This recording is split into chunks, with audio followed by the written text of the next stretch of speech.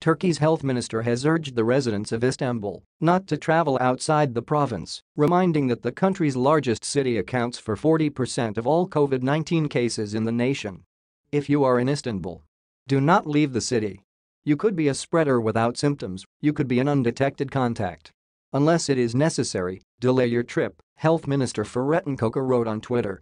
40% of all cases in Turkey are in your city, Koca said, addressing the residents of Istanbul. The minister also advised the people not to visit their elderly who have returned to Istanbul, saying that face-to-face contact could be dangerous.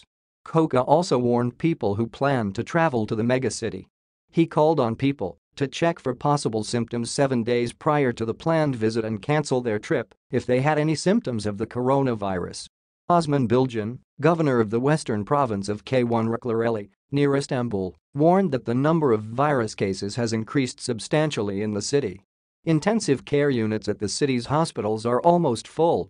At this point, we cannot properly manage the outbreak under such conditions.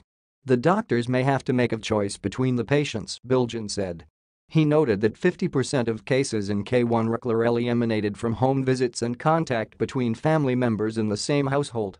Officials, including the members of the Health Ministry's Science Board, are currently discussing possible measures to be introduced in the face of the surge in the number of infections across the country, Daily Hurriyet reported.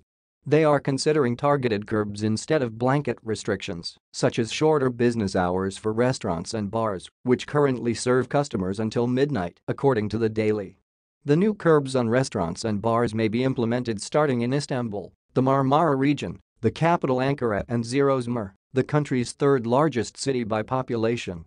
Moreover, additional restrictions could be on the cards for indoor public places. Accordingly, service hours for public transport and stores and working hours for factories could be rearranged, the Daily reported.